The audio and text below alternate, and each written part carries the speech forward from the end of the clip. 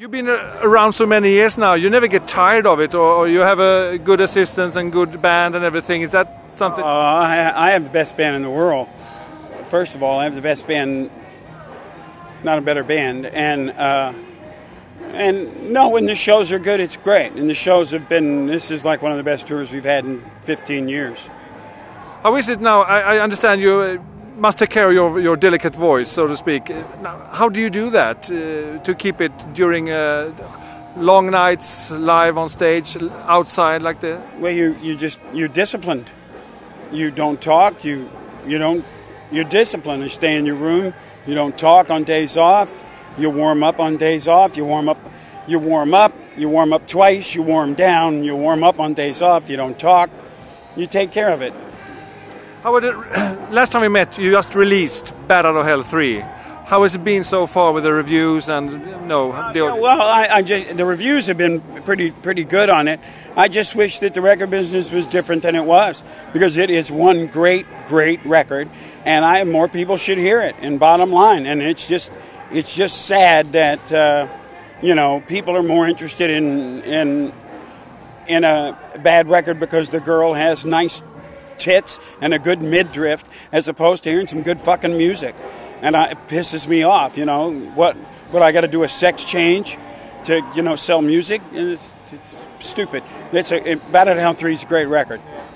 I feel also, when I listened to it after you met, I listened to the whole album. There's of course some great ballads, if I may call them so, and a lot of really hard rock, more hard rock than earlier. Or am I wrong? Or I think you're right. Yeah, we're doing a couple of them tonight. How come you want to go to that area of hard rock this time? I started there, didn't you? But anybody who knows that it was always much heavier live than it was on record. Every record, Bat Out of Hell, when we did Bat Out of Hell live, is much more rocked live than it is on the record. And then I also seen, I must tell you, because I think you're a great actor, and I just seen the Master of Horror with he's a good friend of mine, Dario Argento. You have that, yeah. How was it to work with? It's a fantastic part in Pell. I really enjoyed working with Dario. Yeah. How was it to do this, to go into that area, because it's a really bloody horror film? I don't watch horror films, so it was that's why I did it, because it was taking me somewhere where I've never gone before.